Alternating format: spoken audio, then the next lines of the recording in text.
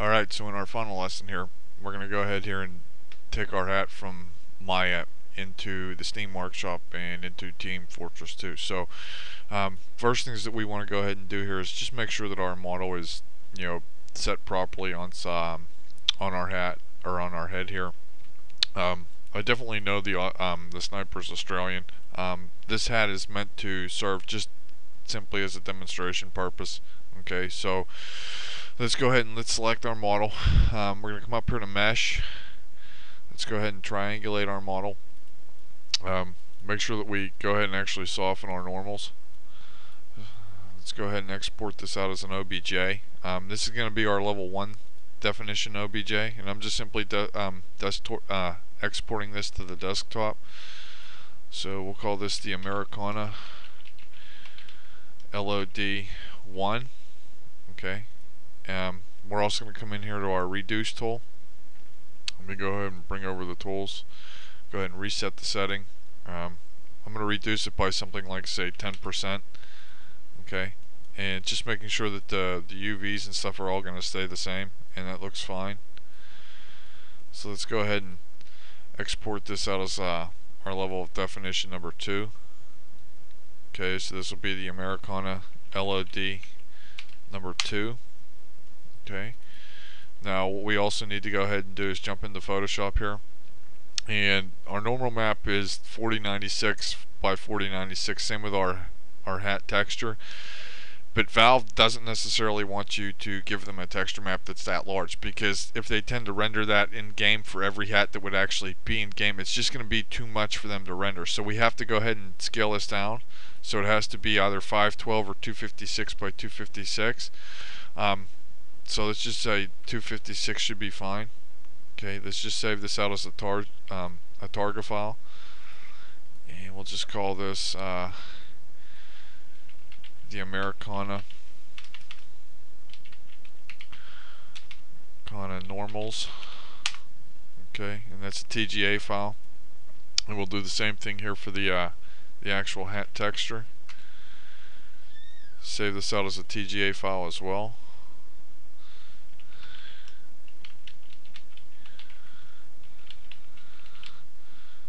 Okay, and make sure that that's all going to be on our desktop there, so we can go ahead and just minimize this out or even close it out if we want.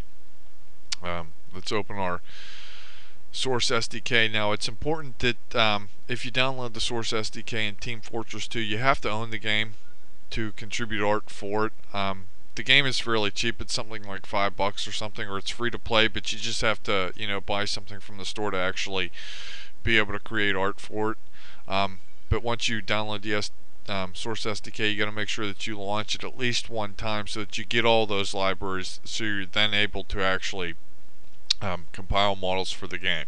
So let's just go ahead and click our item test, and you can see where we have a couple invalid slots here, and this is because we don't have any name in here, so we just need to name our hat, call it the Americana. The class is definitely going to be a sniper class. We want to go ahead and auto skin this to the head bone, so it's going to place properly, and it's going to look the same as we have inside of Maya. Okay, so let's go ahead and click next. Let's browse for our level of definition meshes here. So we just need to go ahead and select our desktop where our model is. So we'll select the first level of definition, select our second level of definition, go ahead and hit next. Our common texture, it's going to be in the same directory there, so let's come down here and do the same thing. Sniper hat, we just want to grab our texture file. Same thing here for our normal file.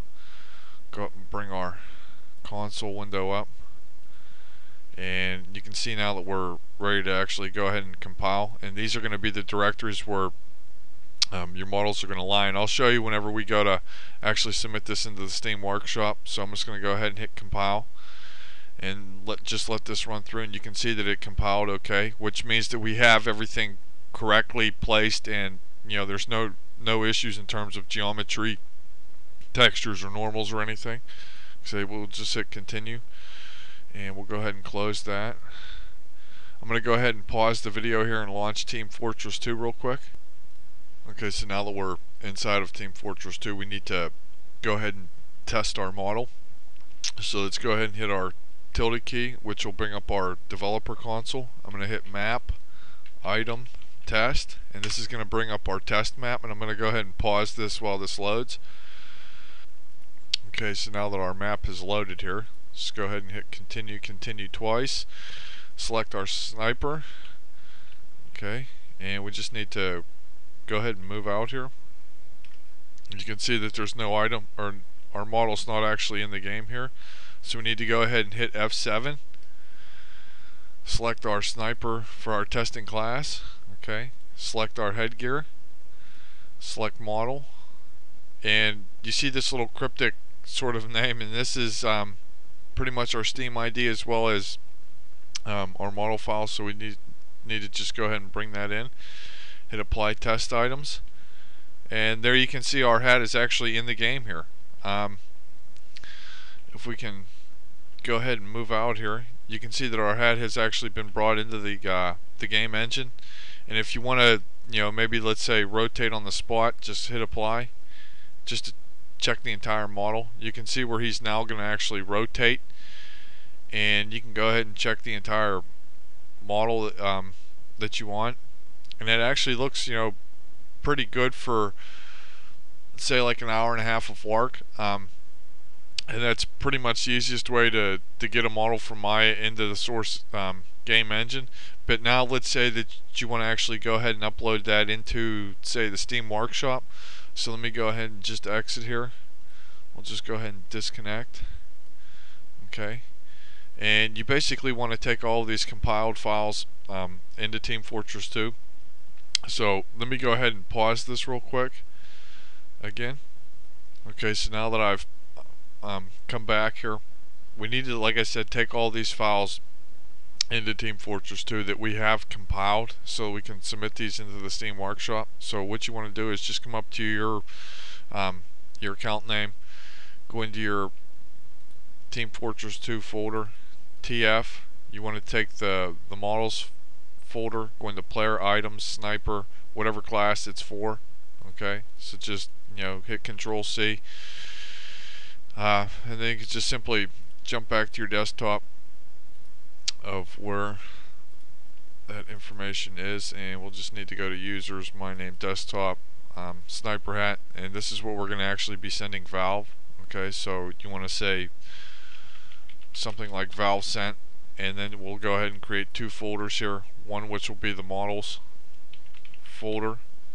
Okay, and we'll just go ahead and hit Control V to paste that in there as well. And then we're also going to come in here to the materials folder, models, player, items, sniper, which is that.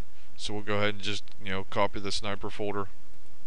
Again, create a new folder here, call this materials, and we'll go ahead and paste this. Okay, go ahead and close our Steam directory there. And let's just say you want to submit this to the Steam Workshop. So we can go ahead into our workshop here, and you can see some of the other items that I've actually published. Okay, so let's just go ahead and hit publish new item here, and you can call this, say, something like the Americana. I'm not necessarily going to go ahead and type out a description here. I mean, we can just call this simple hat for sniper. You can also always browse an image that you've created from an in-game shot for the model. You can always come in here and hit browse for the file that we will need. But if you want to go ahead and do that, you want to make sure that you go ahead and zip this. So Americana, and then just take the Valve folder that we've created here, zip that, and since it's on our desktop, we can simply just come in here, upload that, select our class, select it as headgear, and then we can just go ahead and hit submit here. But we will need to actually place an image here. Okay, so let's go ahead and just select our texture, and that should be fine. I'm just going to go ahead and delete this once I go ahead and submit it here. So we'll just hit submit, and this will just take a few seconds to go ahead, and that's all depending on your file size and whatnot. Let's just see if this is going to load real quick before I actually have to pause the video. Okay, and there you can see that it actually loaded through. And once you actually load it through, you can see where your model is going to come up, and you really want to try to keep that file size low. And you can always, say if you want to add another user to share the revenue with, say if you've worked on a model with another person or whatnot, you can go ahead and do that as well. But for me, I'm not going to really go ahead and actually submit this into the Steam Workshop for the moment, because I want to make a couple in-game shots that I'll go ahead and also upload. And I think that's it for what we need to actually learn in terms of taking a model from ZBrush to Maya to Team Fortress 2 in the source game engine. Valve, like I said, has designed it so that it's very simple now. Just making sure that you have 2 levels of definition, your textures are right and your normals are correct. So that's basically about it. I hope you guys have enjoyed this tutorial. Big thanks has to definitely go out to Ben and Chris Tate for allowing me to go ahead and bring this tutorial to you guys. Definitely to Valve for at least having a game that's very popular nowadays, and especially for being able to create art that's really easy in terms of getting that art into the game. And so like I said, I hope you guys have enjoyed watching the tutorial, and if you have questions, definitely post them on the site, or email me, and I'll try to answer them as best that I possibly can. So thanks for watching, and have a good one.